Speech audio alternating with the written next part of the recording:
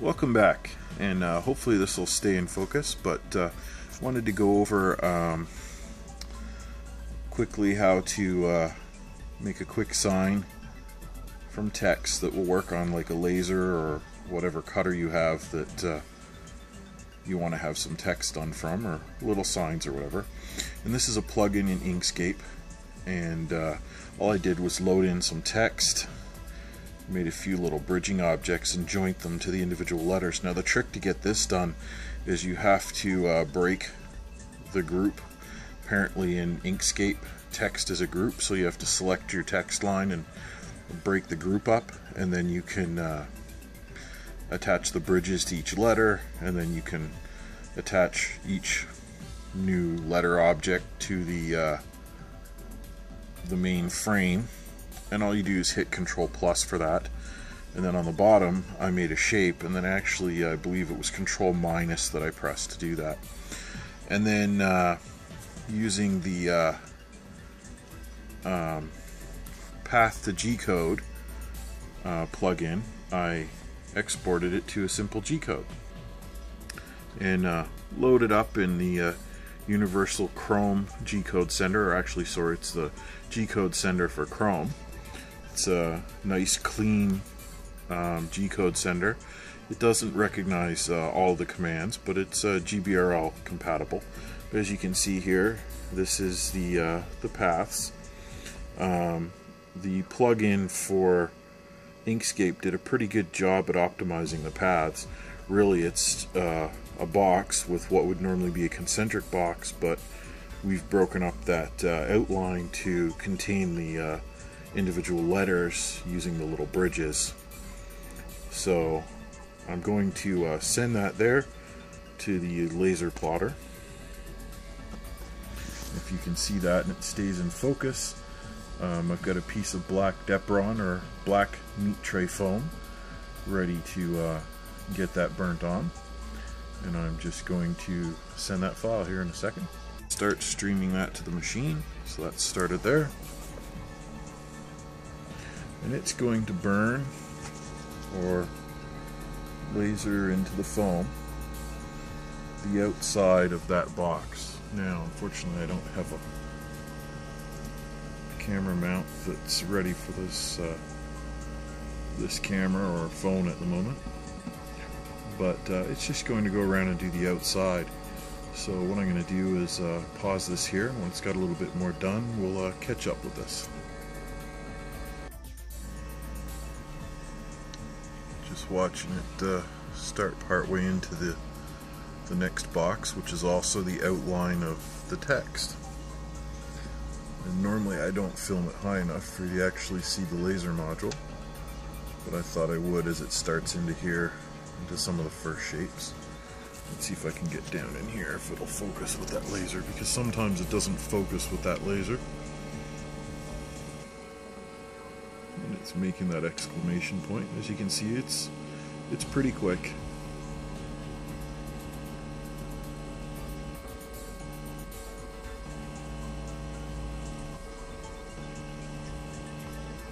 And with the black foam like this, you kind of want to be careful what your feed rate is. If you have a fixed beam strength laser, meaning that you don't have PWM or something controlling the power output of the laser, the only way you can control how much laser energy is, for lack of a better term, deposited into the surface is the speed, or how long it lingers over one spot. So the speed or feed rate. And if you have a lower power laser, so you're going a little bit slower to cut your foam, the problem is in some foams, being great insulators, the heat tends to linger and it causes a bit of a warping or a bending, and in some cases it may even melt some of your fine details because there's such a heat buildup in a small space. So really you want to try and get a fairly powerful laser that has a pretty fine point or focus to the beam width you need, and go at a pretty quick pace. So I'm not too sure if this is going to turn out as well as I'm expecting. It does have a few narrow cuts in these letters, and what they might do is they might melt in on each other, or possibly melt the foam around them, or the little bridges at the bottom of the text might not be substantial enough. Anyhow, I'm going to go ahead and pause this now and catch back up to it when it's got a little bit more done. See if I can get this to stay in focus here for us. It's finishing off the first letter in the word, but it's getting to the tail end of this cut sequence, or this, I guess it would be a unbroken line. If you were to do an Etch-a-Sketch outline, you could probably trace that. So it's just finishing off that first S. As you can see already, some of the narrow cuts, where the spacing is quite narrow, there's a little bit of warping in the foam. Once it finishes this, it's going to go back up and connect to the top outline on that left side there, and then it's going to go back and try and I believe cut out all the centers of the letters that weren't in the single line.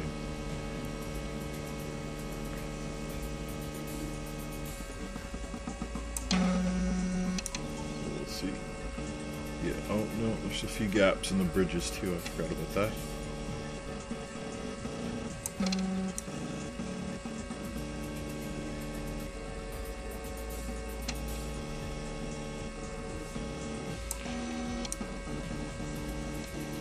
See, the rapid movement's pretty good. And again, that right there is an example of where if that part in the middle was needed, you'd have to make the cut fairly big. Now this one should be pretty quick. It's going to be a long sweeping line here.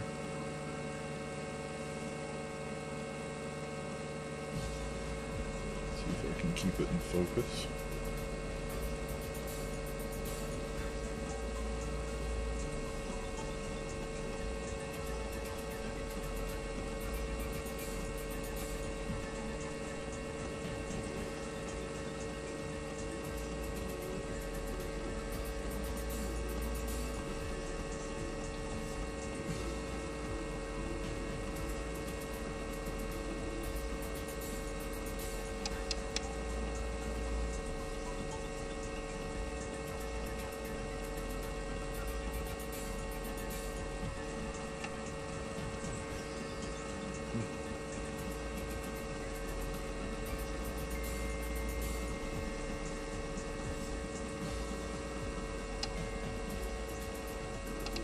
There's an oddity in the font.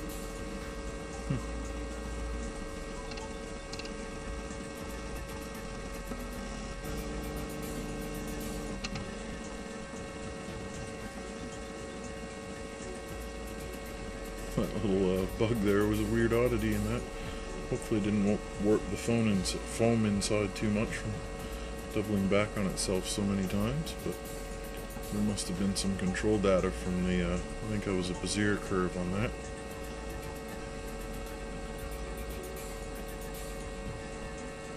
That's going to go over and finish off the bar. And button up a few. I think there's only a couple more cuts on there. Maybe three. Three small ones, I think. The B and the E, I think, have three little pieces to be cut out of them.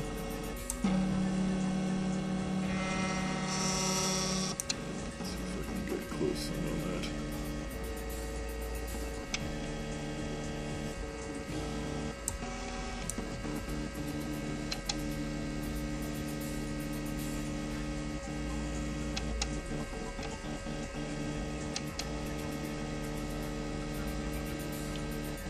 Always, when you're working with powerful lasers, you should make sure that you have the safety gear that you require, glasses, goggles, or whatever, and be aware of how your machine works, especially if it's home built. And I'm going to pause this now and take that foam apart so we can see the sign.